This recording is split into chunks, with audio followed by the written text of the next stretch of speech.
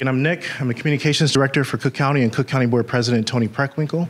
I've been at President Preckwinkle's office for 4 years, and President Preckwinkle sends her apologies. She had a family emergency, otherwise she would be opening right now, and I'd still be waiting to come on up. But she had a family emergency, and she just couldn't make it this evening. But I've been with the president for 4 years. Prior to that, I was at the previous Cook County Clerk's office, Cook County Clerk David Orr. I was there until he retired. Prior to that, I was at Navy Pier, and in a previous life, I was a journalist. So I was at, amongst a number of jobs, Los Angeles Times, Baltimore Sun, and for a little bit on Chicago Tonight as a producer reporter there for about 4 years. Honestly, guys, I'm here to tell you a story. I just want to tell you about the story about how Project Rainbow came to be, what Project Rainbow is all about. Hopefully, in the midst of all this, I will maybe illuminate everyone just a little bit about our office and what we do, and quite frankly, how special it is to be there, especially in this critical moment in time and during the pandemic. So with that, I'll just dive right on in. I was at a press conference not too long ago, and at the press conference, I was reminded of an African tribe. And this African tribe in particular, the one that you see on the screen, they greet people a little bit differently. Instead of saying like, hi or hello, they do something different. They end up saying 5 words. They're 5 simple words, but they're very powerful at the same time. They say, when they greet someone, and how are the children? And how are the children, right? And typically, the response is the same. And they say in response, all the children are well. Nelson Mandela once said, the true character of society is revealed in how it treats its children. And the rhetorical question I'll leave with everyone today is, by that barometer, how satisfied are we with the character of our society today? Let me tell you a story. I heard running come up in our intros. I love to run. I've always loved to run. I'm currently working on a dad bod right now, but I have loved to run. And so I want to show you something from October of 2000, October of 2020. So these are some of the times within the week time span of when I went running. You'll see right here, I was doing pretty good. It says a year ago, but it was much longer than that. It was October of 2020. I did 3.3 miles in averaging roughly 9:46 per mile. And then you start seeing the times go up, right? So on Halloween, I decided to go on a run. I'll never forget, it was Halloween. I decided to go on a run, and I'm like, hey, let me just knock out 3-4 miles really quickly and go about my day. And so I get out there, and then this was Halloween. Could barely get through 2 miles. Took me 12 minutes, 30 seconds to do it. It was per mile. It was brutal. It was so bad. I never take notes. I mean, who takes notes when you're running on the app? But I decided I needed to take a note that day. I said, tough day. Didn't have much energy. Could only get through 2.1 miles. I never take notes, but it was something about that run that really was affecting me. Little did I know, a week later goes by, and this is October, like I guess the first week in November now, and I have COVID. I was really trying, I thought I'd make it to the vaccination. We knew it was coming. I had COVID, and boy, did it knock me out. I had brain fog for 6 months. It was just crazy. But in the middle of all of that, especially during the quarantine, this is a picture of my son who's watching at home today, and my 2 daughters. So I'm gonna say hi to them really quickly. Hey, Silas, Kennedy, and Mackenzie. This is he and I in quarantine. We had a lot of those moments, right? There's only so much you can do when you're in quarantine at a certain point in time. And so he was looking at my phone at the time, and we were doing this pretty consistently. And I said to myself, boy, my family is in a place of privilege. We can, buy an app to help when it comes to early childhood development right now. He's younger. He's 5 now. He was younger at the time. We could provide resources for him so he can continue to learn, during the midst of COVID. But not everyone has that opportunity. So I started thinking about him. I started thinking about my daughters. I started thinking about just the students and kids in general in Cook County and the impact COVID was going to have on their lives.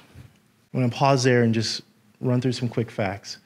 The first 1,800 days of a child's life, they're the most critical. They are truly the most critical. A child will undergo the most dramatic period of learning and development in their lifetime during the first 1,800 days, prenatal to 5.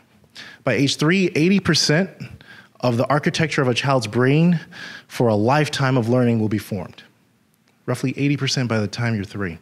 By age 4, language development, the brain's toolkit for learning, memory, and cognition should be well on its way by then, okay? Language development, which begins in infancy and grows with the child, significantly affects school readiness and achievement in both kindergarten and first grade. You get the gist. Bottom line is this: the science has shown the first 5 years are truly, truly critical years. One more fact, this is from a recent article from a study from Harvard. What they've discovered was that for school districts remote for more than half of 2021 students in low-income areas, or high poverty, those schools lost the equivalent of 22 weeks of instruction, okay, during COVID, okay? So I believe we must be relentless in our pursuit of the ability to honestly say, just like I said at the very top, all the children are in fact well. I'm going to pause here because what I'm going to go into in a moment really speaks to President Preckwinkle and her leadership. She has allowed and allows us to be imaginative, creative, and to really think outside the box. And it's a special place to work. And you see here, she was a history teacher, so she cares about early childhood education. She cares about kids. You see, she was one of the first older people to bring their child to the city council floor back in the day. So this is rooted in a passion of hers. And so I brought this idea of Project Rainbow to her, and I'll get more into that in just a moment. But I want to talk about the philosophy that I tell my team all the time, and it's right here. I hate government, and you can too. And before I get fired, let me explain what that means. I tell everyone who's on my team, I hate government, and you can too.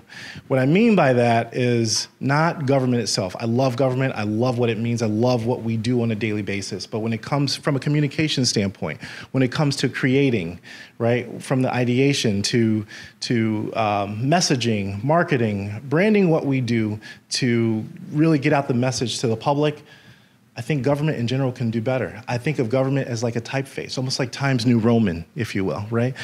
Boring, it's there. We all know it. It's there, but it's, if you were associated a color to government, I think you'd almost say gray when you think of it in terms of creation and when it comes to communications. So I say, and I tell my team, we need to not have that ideology. We need to not subscribe to the idea and create something unique, different when we are messaging, when we're creating, when we are marketing all that we do. And I promise I'll bring it all back to Project Rainbow in a minute. So during the middle of COVID, we created a physical distancing campaign. We called it physical distancing. That's what the CDC called it. And so here was an example of where we wanted to continue to promote businesses. They were struggling. It almost feels like a time capsule at this point. And so we said, eat, drink, and be 6 feet apart, right? We wanted to give the president, this is in Hyde Park, and we wanted to show her out and about and say that you can still shop, wear a mask, be physically distant, and still support your community. That's the idea of I hate government and you can too. Here's another one. Recognize this album cover, Beatles cover, Abbey Road, right? So I said, what if we change this up a little bit? Put it in a COVID world. Got rid of all the guys, did something a little bit different. Shot this in Hyde Park. 6 feet away, 6 feet distance, everyone's got masks, trying to do something different, creative, something that you wouldn't expect government to do on a day-to-day basis, right? And then what I'm really proud of, everyone has probably seen this picture of Michael Jordan, right? Iconic photo, really trying to get the message out about wearing a mask, being 6 feet, keeping a 6 foot distance. We did that. I think it speaks for itself. In the context of I hate government and you can too, this is what's possible when we get outside that box and do something creative and imaginative, okay? I'm gonna show you one more quick thing. No one's ever seen this one before, and I'll probably never show it again. But this one never made it out. Some folks already get it. So this never made it out. I'm showing it one time and one time only, and then hopefully I still have my job after. But so to show you, to see the other side of President Preckwinkle, we wanted to make light of the pop tax. Everyone remembers that, right? So we shot this in Hyde Park. We just didn't feel like we got it fully right. We used a Taylor Swift quote there. That's a pop on the other side of her, so we shot over her shoulder, showing the physical distance. We are never, ever, ever getting back together, like ever, all right? Showing the physical distancing, right? Let me move on really quickly. You guys get the point. So what is Project Rainbow?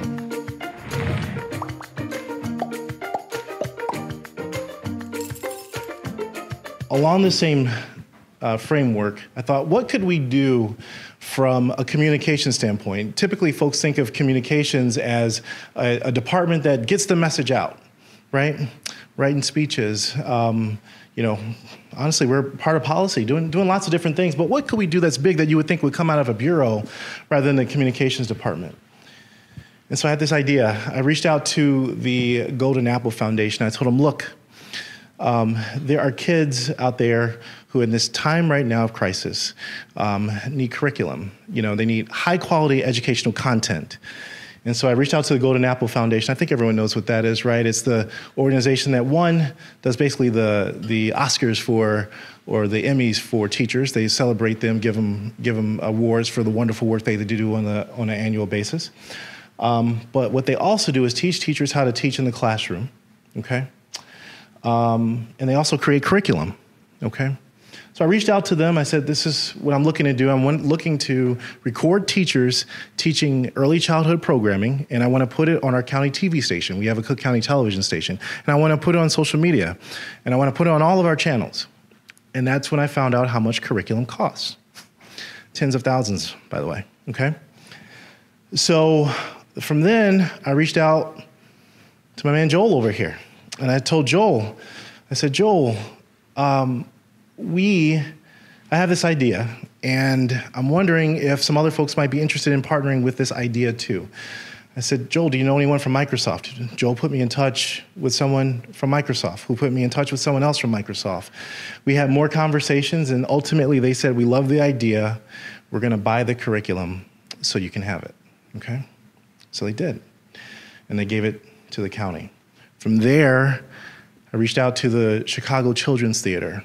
I had been having conversations with a number of entities, and they said, while what would be great is if you happen to have like an actor, because it's one thing if you're going to have someone, if you're going to record these lessons, it's one thing to have the curriculum when a teacher has the students in front of them, but they don't always have students in front of them. And they're not going to have students in front of them in this particular case, right? It's because they'll be teaching straight to a camera. So you really need someone like an actor who is used to just talking straight to the camera, right? Almost like Blue's Clues, if you will, right?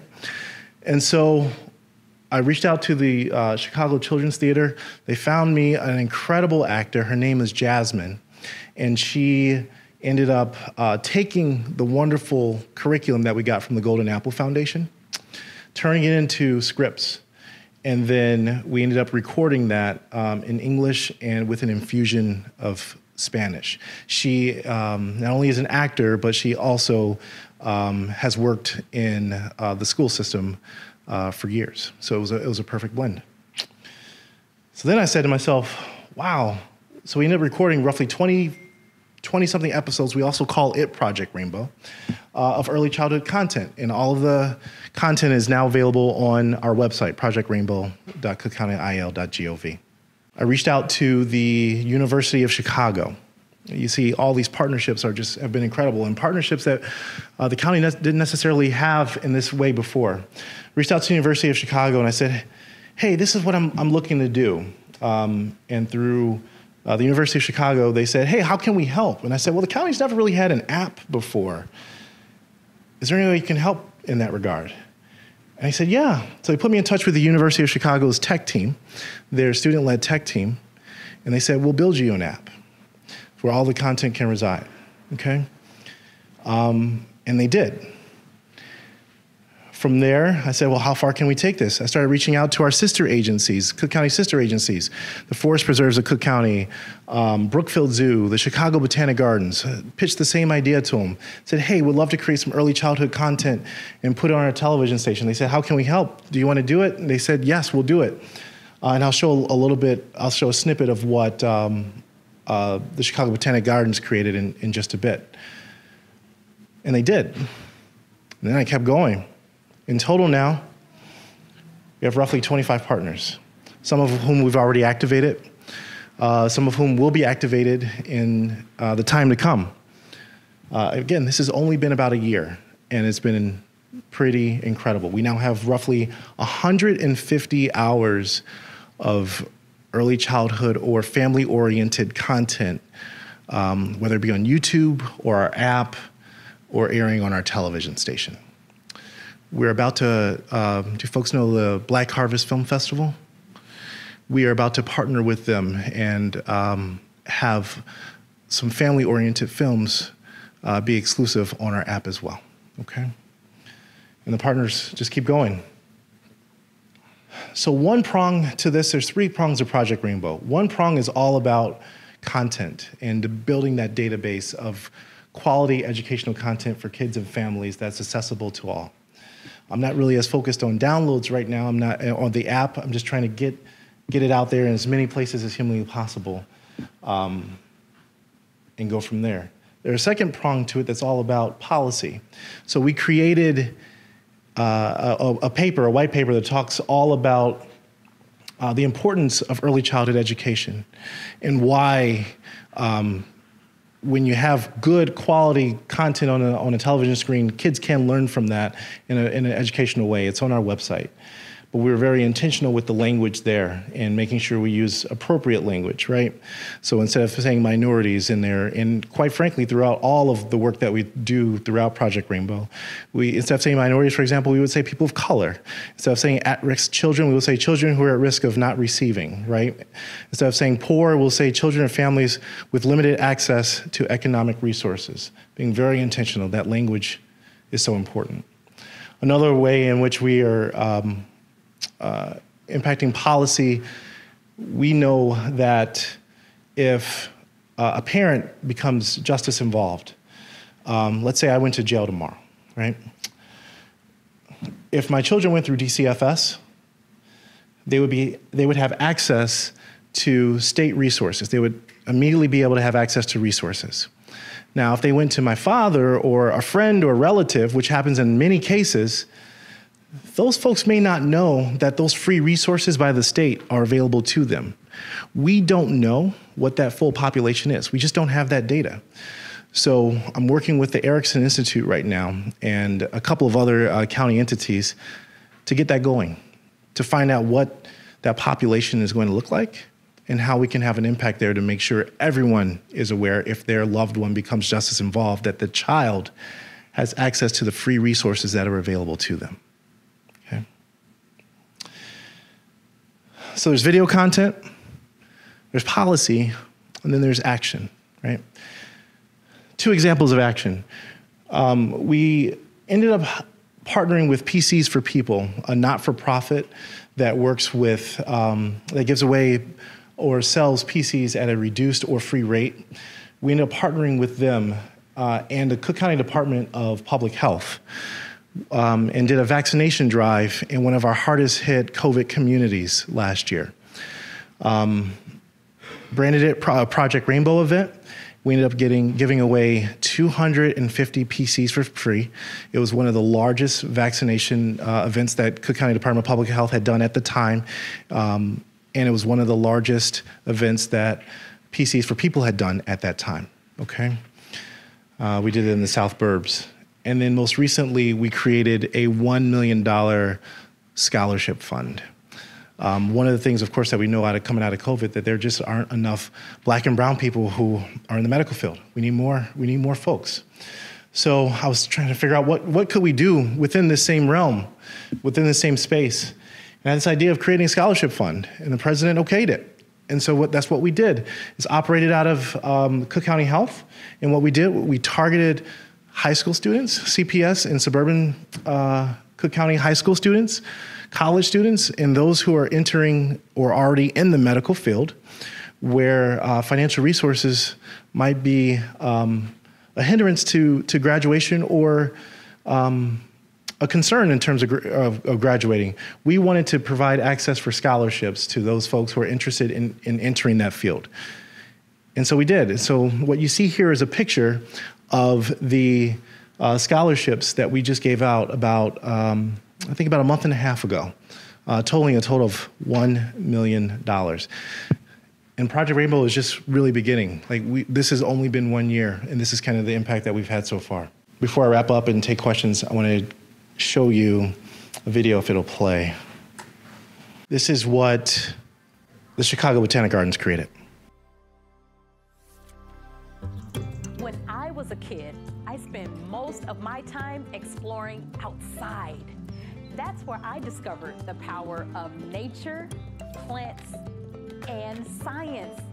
My whole world changed, and there was no looking back. Some people have diaries. I kept notebooks of all my adventures.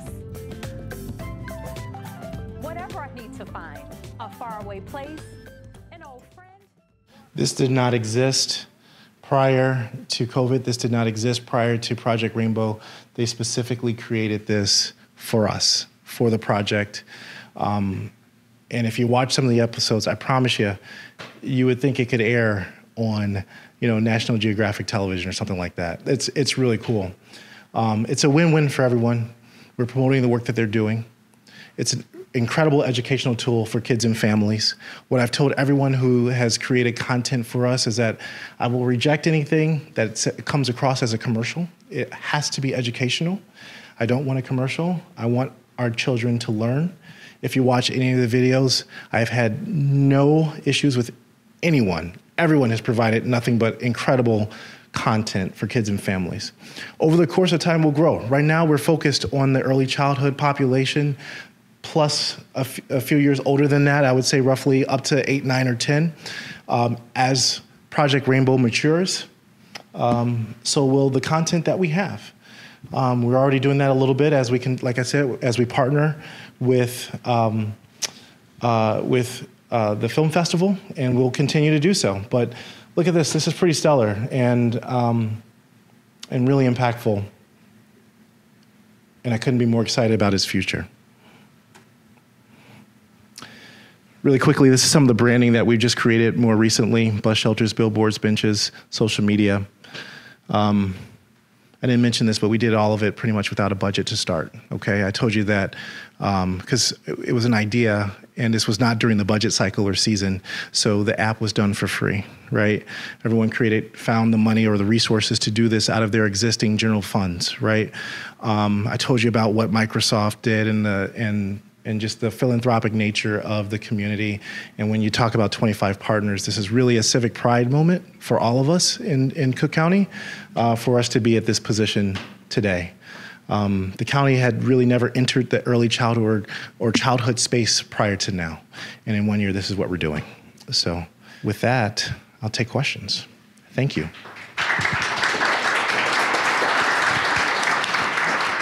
And I just wanted to give you kudos to doing this. I think, having twin boys, I'm like, I need them to be watching this. But I just want to say it's really powerful to see in the midst of kind of catastrophe with the pandemic, seeing what you were able to do to really make impact has been beautiful. I'm really curious just to know what support looks like for what the next steps are going to look like. I know you mentioned growth. Yep. You're going to be working on the film festival, but just from the civic community and just ways in which you're trying to expand and grow, what are kind of the priority areas that you're trying to get support? How can we help? Yeah, no, I appreciate that. For starters, let me be honest with you guys on this. This was after 5, after 9. Quite frankly, this is after the babies go to bed, right? So this was, when you have a passion, you just have to do it, right? And so this is over a course of a year what I worked on really from about 10 p.m. to 2 a.m. for about a year, because it was the only way it was going to happen. We know what was happening with George Floyd. We know what was happening just with so many of our Cook County residents dying of COVID, and the president needing to be out there and to message what we were doing. And to have that impact and to let the public know of what resources the county was doing. So this was after that. And so it takes time, right? And it takes time. But to answer your question, our community, our partners have committed to continuing to provide the content, right? And have continued to provide resources. We are creating more content in-house. Our partners have committed to doing events. It doesn't have to always be about content for the app. So we have had numerous conversations, and it's really about time and resources on my end, about being able to create free events for kids and families in particular areas, especially when they may not necessarily be going to some of these institutions on a day-to-day basis. So promoting what is possible and for free. But the bottom line is everyone is committed, and I can pick up the phone and say, hey, what about this idea? And we can workshop it together. I'm trying to think most recently, we're going to have we're building a talk show in-house where folks who will be interviewed will look like the full complexion of what Cook County has to offer, right? So kids can see themselves of all races and demographics and say, hey, I can do that one day, right? So we're building that in-house. We have a TV studio, so we're doing that. I mentioned the film festival. We'll be doing another round of Project Rainbow programming that we're going to create in-house too. So we create like all the episodes that we got from the curriculum that we got from the Golden Apple Foundation. We filmed all that in-house, our own videographer, all of that. So we'll be doing a second season of that as well. And it really, quite frankly, it's just continuing to have the conversations with folks. What do you want to do? How can we lift up the early childhood education work that you're doing in-house already as well? A lot of these entities have in-house early childhood specialists. And that was another reason why it was such a win-win, because we're helping to lift up the work that they've been doing in-house already, right?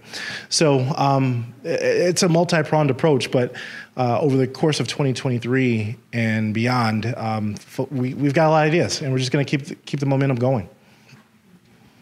Thank you. Last thing I'll mention to that, the president President Preckwinkle loved our $1 million scholarship. She upped the number to 1.5 million. So in 2023, we'll be giving out 1.5 million to kids. Have you connected with homeschool networks, or have they connected with you? Yeah, I appreciate that. We're in the process of that now. Right now, I wanted to build more content that we have, because that will be the start of really starting to assess the data that we have too, and seeing the impact that it's having on kids. So we're in the process of working with, of building that and partnering with various homeschool networks to do exactly what you're talking about. It likely won't happen really until 2023, but we're in the process of making that happen. 100%. It'll be how we measure. Got it. So expanding a bit more on that, how has this content been accessed and used? And are you trying to keep it like in Cook County? No. Or because it's all digital, you're trying to expand more nationally? Definitely promoting in Cook County. We got some national press. So our story has aired in roughly, I think, 75 different markets in the last year. But focusing on Cook County, but would love to get it out as far and wide as possible. It does not have to live within the Cook County borders whatsoever. You just made me think of one other thing. The coding that we have, it doesn't need to reside in Cook County, and that's what I've told folks with the Project Rainbow app. So what we have committed to doing is creating a version of the same coding, the Project Rainbow coding that you can find on Apple or Android, and providing that coding for free to any other municipality in the nation that wants it. And so we'll be making that accessible and free. We'll probably strip out some of the, we're going to be stripping out some of the branding that we have, but the main coding to get other communities going, we're going to make that accessible. And our team is currently working on making that happen. I just was curious also about how are you planning to measure the amount that kids are learning from the program? Yeah, honestly, a work in progress right now. So we still have to work with those home child care providers. We have to get that established and get that going. And that's not what we have done just yet. That won't happen until 2023. Right now, we're, in terms of at least on the video content side of things, we just want to build that library as much as possible, and then we'll establish that next year. Okay. I just want to ask, what provided you with the inspiration, especially to be able to work from 10 p.m. to 2 a.m. in the morning? My children, right? My children, to start. The last 3 years have been insane. I mean, who would have imagined that we'd be wearing masks right now? You know, who would have imagined that we'd be concerned about touching door handles? And I mean, these last 3 years. And I just feel like you have a responsibility when you sit in these seats of leadership to do all that you can, right, for the next generation. And to push the envelope as much as you humanly can for what you do and try to do even more. And when you work in an office that gives you the license to do so, why the heck not, right? So I understand that you access this through an app. Have you thought about other channels? I think about audience, like we're on YouTube and Shy Hacknet has our own channels and we're trying to be where the eyeballs already are. Have you thought about expanding beyond to different places? We would absolutely love to. So it is, I said early on we weren't concerned about downloads right now, in part because it currently airs on our Cook County TV channel. It is also free for everyone. All the video content is free on our YouTube channel, and then it's also on our app. So we're kind of splitting eyeballs in 3 different places, right? Eventually, some of the content will become exclusive to the Project Rainbow app, but right now you can access it in multiple places. But that would be my ask and call to action would be for anyone who could help us spread the word, right? We have wonderful content and we want to get it in front of as many people as humanly possible. And we are currently and will be doing even more in terms of the impact in the policy realm. And to the extent that folks want to lift up what we're doing, why we're doing it, we'd be incredibly grateful. Is the app version available on like over-the-top platforms? Like if I were on TV, can I get on an Amazon, Roku, Apple TV? No, it's not on there just yet. So it's mainly on just Apple and Android devices currently right now. Hopefully in the future, but again, from a resource standpoint, we're just focused on those 2 right now.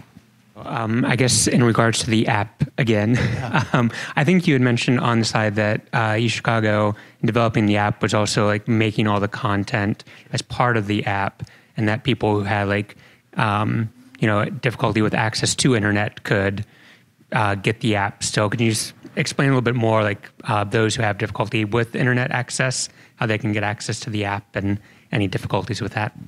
No, I appreciate that. So. One of the first things that we did, we focused on Android devices first, right? And then we switched to Apple just from the research that we had done, at least at the time. It showed that more folks across all demographics had some sort of Android device more than more expensive, potentially Apple device. So we created the Android device first. We were very intentional in making sure that the content was also on the Cook County channel.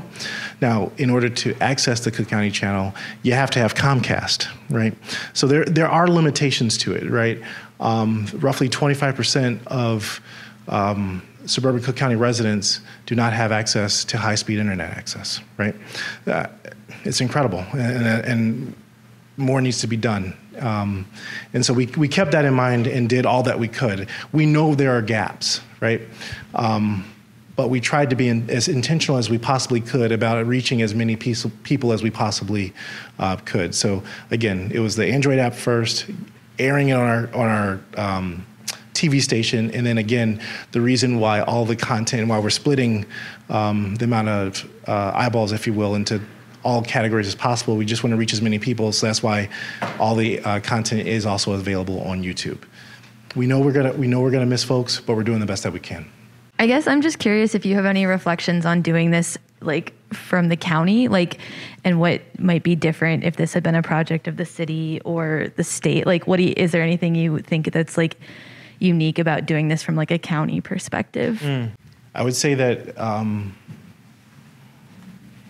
it was bold in the sense that we've never really focused on early childhood. The city oversees, right, CPS, right?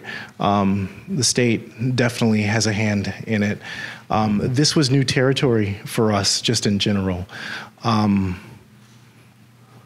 new territory allowed us to have creative license to create in a way with no boundaries on what was possible, right? Because we didn't have a framework before. And so I think not having boundaries, and with the philosophy of I hate government and you can too, I'm not sure, I'll just speak for Cook County and say it's a unique office that we're in that allows us to do something like this. I can't speak for the city or the state, but if you look at our design, it was all intentional. If you look at the branding and the marketing, you just don't see it in many places. You don't think that government created this, right? And it was 99% of it was created in-house, a vast majority of it.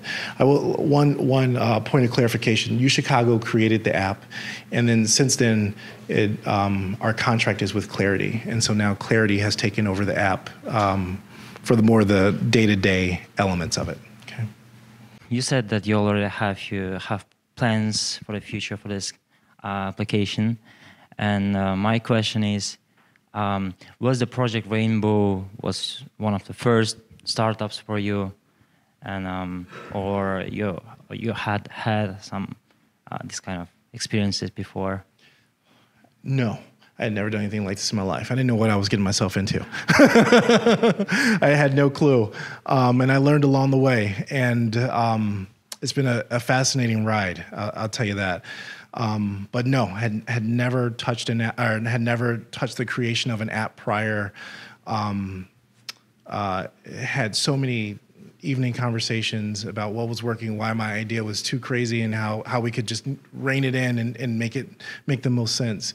The app really started with, we were only going to do videos that we got from the Golden Apple Foundation. And we were just going to have an app that just had that alone. And then it just started to build and build and build. And I was, giving gray hairs to everybody as we continued to build and build and build. But folks loved it, and they said, let's just continue to build and see where we go. But that was not the intention. The original intent was just an app for the alphabet, essentially. Yeah. As far as a team that you work with or have worked with, how many have deep teaching experience?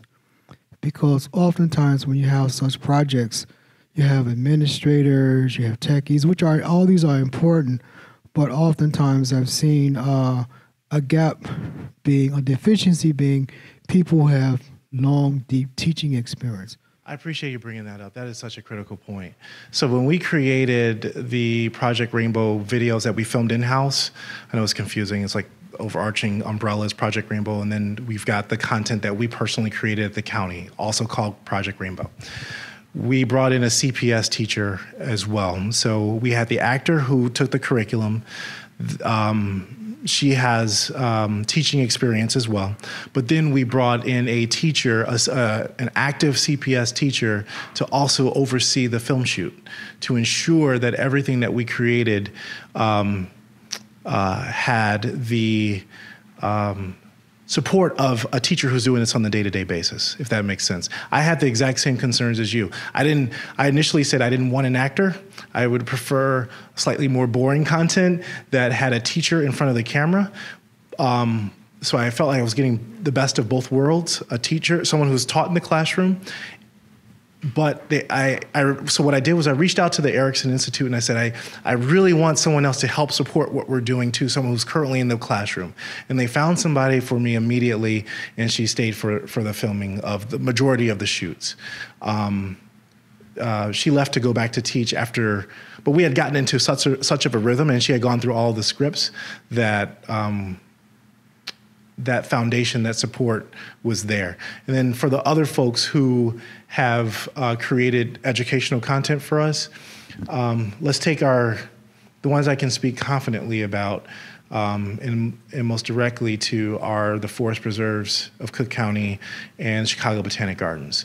Well, they also, like I mentioned earlier, they have I don't want to call it childhood, but they have educators on staff as well, who ensure that everything that we are teaching is accurate and true and appropriate to the age group. So there was always that foundation. That was critical, that we always had that educational foundation, that we weren't just creating TV, but we were creating TV with the backbone of professionals who know what they're talking about, right? And we just aren't TV producers creating things, if that makes sense. That was absolutely incredibly important to us. Yep. Thank you for asking that. Yeah, I think that's all the time we have for questions, unless anyone has one last one. But Nick, thank you so much. That was really, really wonderful.